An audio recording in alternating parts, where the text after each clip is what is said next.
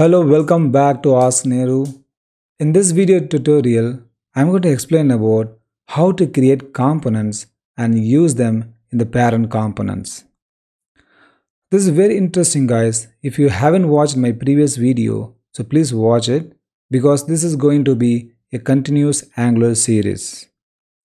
Okay, fine guys. So this is the place where we have left in my last video. From there I start. So then I go to my code base. So how to create components? What is the importance of components? So before explaining this, I want to give you an example. Okay. So in our Angular, this is a documentary. So we have different section, guys. Okay. You see, this is the sidebar section, and this is also a base sidebar section, and we have the content sections. So in order to create different sections of the applications, we create components. This is the better examples. You take any website as examples. So we have navigation bar. So this navigation bar is a section, and this is going to be the component in our Angular. So and we have sidebar, and each sidebar has some list of titles, and while clicking the titles, it is projecting its particular content into different components. Consider this is a component, and this is also a component, this is also a component. So component is going to help us to create different sections in the particular view. This is that simple, guys. Okay, there may be some other examples, but this is for basic understanding. So this component is going to help us to create different sections of a particular page, we can say. Yes. So now in our application, how to create that and how to show in our UI. UI means user interface. So we have terminal here. So already the project, the application is running. So I don't want to disturb that application. I want to create one more that is called PowerShell. I choose PowerShell. Then here in the terminal, I'll give a command that is Angular CLI command. The base command of the Angular CLI is ng, and G is for generate, however you call. And C is nothing but the component, because we are going to create the component, generating the component. And initially I create home component. So when I click enter, it will generate home component for us. Okay, so let's wait, guys. 1, 2, 3, 4, 5, 6, 7, 8, 9, 10. Guys, takes time, but wait till it creates. But it won't take that much time. Maybe because of I run some other applications in my computer, it is running on. We'll wait, guys, till it creates. Come on, guys. So it successfully created a component. So one component can have HTML, spec.ts, TS and CSS. So in the side menu, you can see the side menu of the VS Code. So within the app, this is the root component. Within the app root folder, the home component is being created. So within the home folder, you see HTML, CSS, spec.ts and TS file. So 4 things are there. Now if you see, guys, HTML is going to show the content, and CSS is to style the content, and spec.ts is also very important for testing it. For testing, I will create a new video series. And this is the TS. TS is nothing but it's the root component. Okay, root component for root section of the component. Here we have many things. Okay, we have add component. It is an object. This is a method, and which is going to have an object. You see the curly brace object. Within that are key and values. key and values. So key value pairs are there. So this selector is nothing but just like a CSS selector, we have a CSS. So this is a selector so that this can be used as the just like HTML element. Okay, and standalone is true. That means this component doesn't depend on any other component or any other module. Okay, import means we import all the third-party modules here in the import array, or even some core fundamental libraries we can import, and we can also import other components within this component using the import. Okay, and template URL is nothing but it is pointing towards home.component.html, which is there here. Okay, and also style URL, so which is connecting with this style SCSS. Okay, so this is very simple, guys, and we have class also, and we are exporting the class here. So what's the use of exporting it? If we export it, we can import it in some other parent components. Okay, for that this export is essential, because this applies only to the standalone component. Okay, fine. Now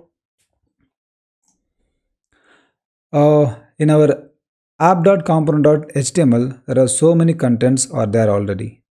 So that's what we see here. Okay, now we want to create our own, right? I don't want the predefined styles and content. Okay, we want our own content to be projected here because we want our own applications. Therefore, I just select all other boilerplate code and I keep only the router outlet. Okay, so what will happen now? I just removed everything, and the result is, oh, nothing is there here. Now I want to keep the home component here. Okay, how to keep the home component? I show you. Just above the router outlet, I create home. Okay, but it doesn't wrap it with the tags, therefore I keep home. Okay, see guys, when I keep home, it is throwing an error because we have not imported it. That's the problem. So in the imports of the parent component, that is called app.component.ts, we should import it. Okay, because we are exporting the home component there. Just look at here. So we should import it here. Okay, if you don't import, it won't project. Okay, so home component, it is automatically suggested, therefore I have given it. Okay, the error has not gone yet. Why? What's the reason? Oh, the reason is this won't work because we need the selector. Yes, this is the app home. App home is the selector name, so that we should type that. Okay, now it is good, guys. Now we can see the result. Yes, as we expected, home works. This home works is nothing but the content of the home component. Now it is visible here. So we have successfully given that. Guys, this is one way of showing the content here. Okay, now I want to handle, because this app.component.html, let it take the responsibility of router outlet. Router outlet is nothing but routing towards different section of the applications, but this acts as the base component, so we don't want to disturb this one. So whenever we create the home component be the landing page, and from the home component we will navigate to different section of the applications. Therefore I remove it from here.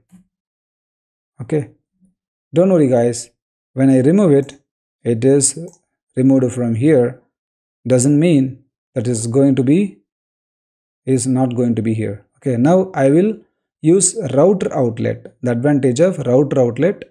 For that I go to app.routes.ts. Routes is nothing but navigating to a particular component. Okay, so here we have an array. I just expand the array, and within the array I create an object and create a path. Path is nothing to empty path. Empty path is nothing but whenever we open the application, what has to be here. Okay, that's what.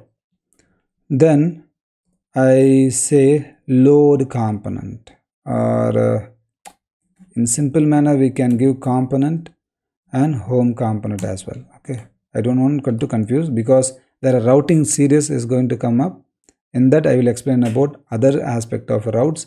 In this simple, the path is empty path. Empty path is nothing but this path. Okay, see guys, the home works. So in two ways we have handled it. One way is we have given the selector here. Another way, I just removed the selector, but using the power of routes, so I am showing it. So this is the best practice, guys.